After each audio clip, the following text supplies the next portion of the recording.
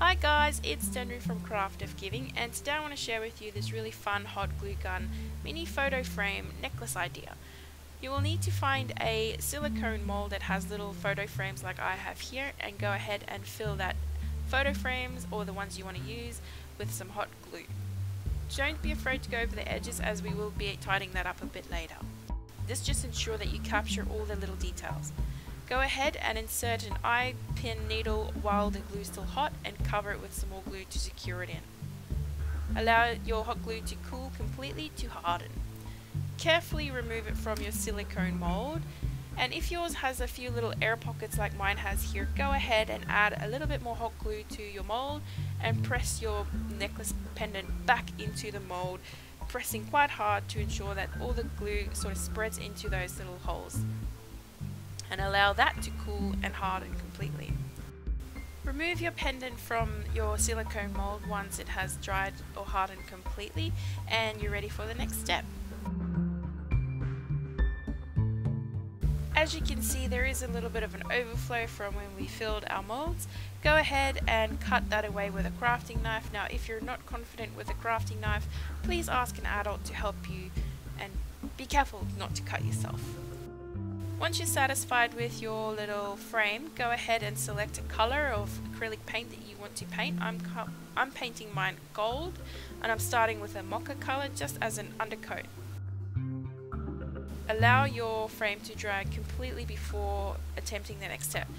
While you wait for your paint to dry, it's time to focus on the photos.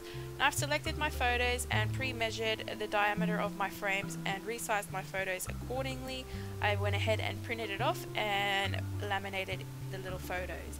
Now, I laminated just so it protects the photo, even though we will be glazing the photo later, but as it's just printed on normal paper, I didn't want the paper to sort of smudge from applying moisture to it. So go ahead and print off your photos, laminate if you wish, and cut them out. It is advisable to test your photos, but make sure that your frames have dried completely from the paint before you do this. If you need to trim your photos, do it by only trimming off a small amount from the edges first. You want your photo to fit quite snug inside the frame, but not create any bulges or be too small and fall out. Go ahead and add your second layer of paint if you need.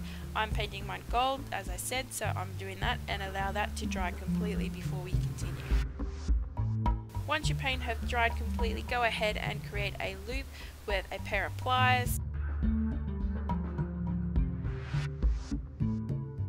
Using a little bit of Mod Podge, go ahead and add a little bit of that inside your photo frame, just to glue the photo inside.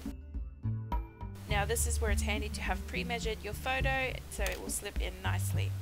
Go ahead and press that down, making sure there's no bulges or air pockets, and remove any of the excess Mod Podge that may be pulling up from underneath.